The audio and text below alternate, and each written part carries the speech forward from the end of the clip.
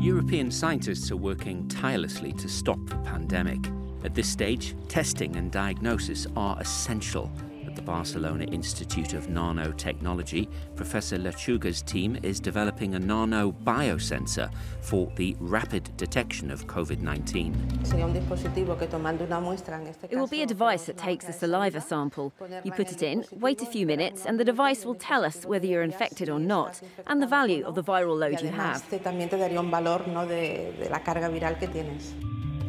Tests can be carried out without the need for specialised personnel. But how does this device work? A biological preparations attached to light-sensitive chips to trap the virus. This fluid trap, developed by the University of Marseille, acts as a bait on the coronavirus S protein. Researchers are injecting inactive COVID compounds into the biosensor. Light beams inserted into the chip capture the presence and the quantity of viruses in the sample. This European project's called CONVAT and has a budget of just over €2.5 million from European funds for research and innovation, in partnership with the European cohesion policy. The two-year project's also partnered with specialised centres in Spain, France and Italy. Not only will it be used for the detection of COVID, but it will also help to prevent new pandemics.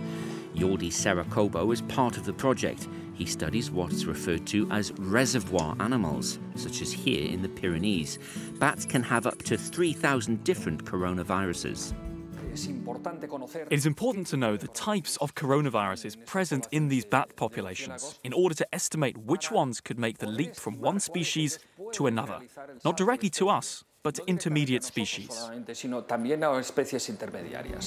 Genetic material from the bats is currently analysed using the PCR techniques in the laboratory. Next year, CONVAT biosensors will make it possible to sample the reservoir animals in the wild, which will be faster, more efficient and cheaper.